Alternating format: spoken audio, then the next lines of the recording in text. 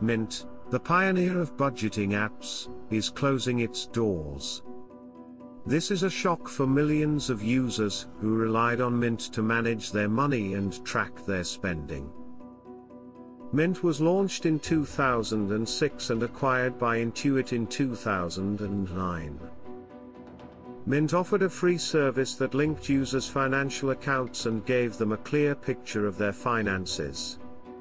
Mint also helped users create budgets, set goals, and get tips to save money.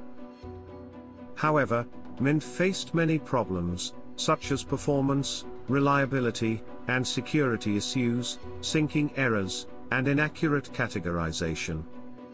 Mint also lost its edge to other budgeting apps that offered more features and functionality. Mint also struggled to adapt to the changing financial industry and consumer preferences. Mint will be shutting down on December 31, 2023. Users are advised to export their data and switch to another app before then. I hope you enjoyed today's Ohsome fact. Let me know your thoughts down in the comments below. What topics would you like to see me cover in the future? If you liked this video, please give it a big thumbs up and share it with your friends. Your support really helps the channel grow. And don't forget to subscribe and turn on notifications so you never miss an upload. Thanks so much for watching all the way to the end.